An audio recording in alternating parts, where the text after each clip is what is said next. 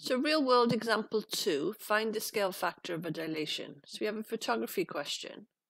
So it says to create different size prints, you can adjust the distance between a film negative and the enlarged print by using a photographic enlarger. Suppose the distance between the light source C and the negative is 45 millimeters. That's CP.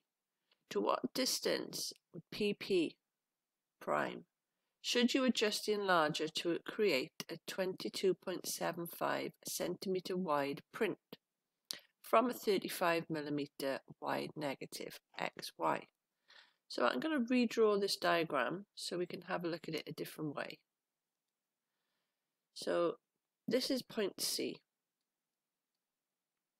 and here's our rays.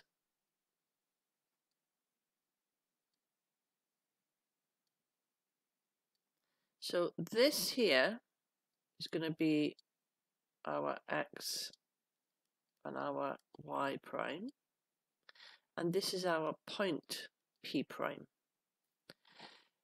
Now the length of this is 22.75 centimeters here. Then we're told that we have X, Y, and we have a distance. So the distance for CP is 45 millimeters. So here, this is going to be P. This distance here is going to be 45 millimeters. So this line here is 45. Now it also tells us that our wide print X, Y prime is 35 millimeters. So this here, this line across here, this is going to be our X and our Y, and the distance or the length of this line is 35 millimeters. So this unit here is in centimeters. We need to change it to millimeters. So we can multiply by 10. So 227.5 millimeters.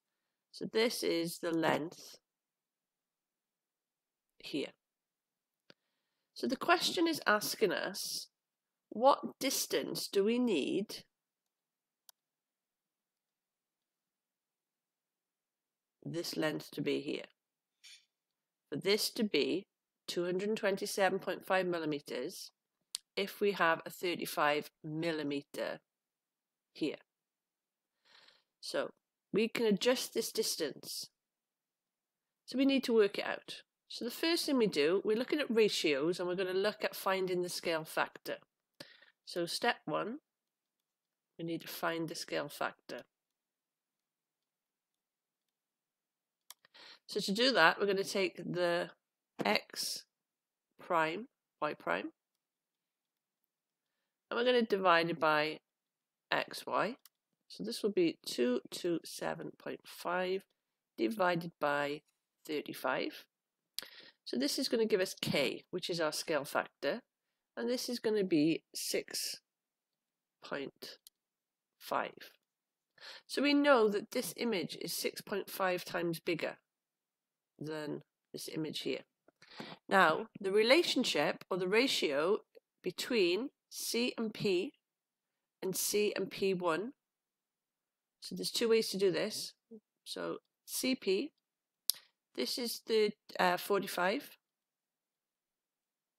okay, and we know that C to P1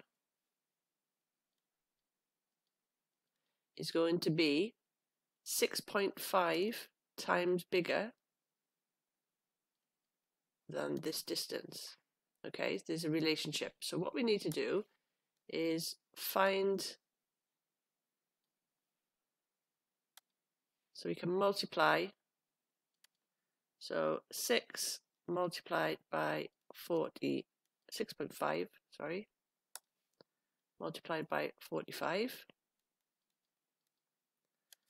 This will give us 292.5 millimeters.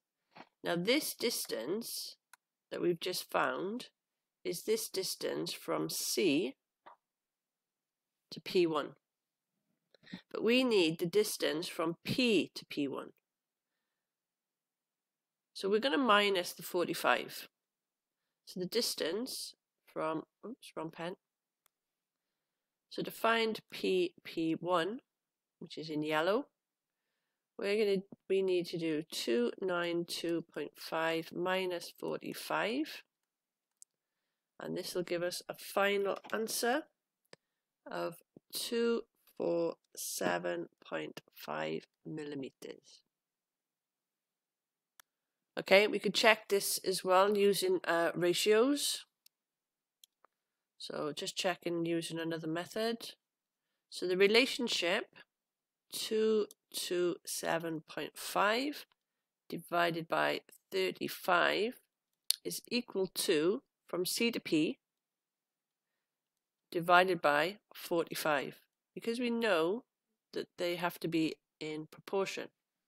So rearranging, CP is going to be equal to 45 multiplied by 227.5 divided by 35, which is 292.5. So CP is 2.295. And then we minus the 45, which will give us the 247.5 millimeters.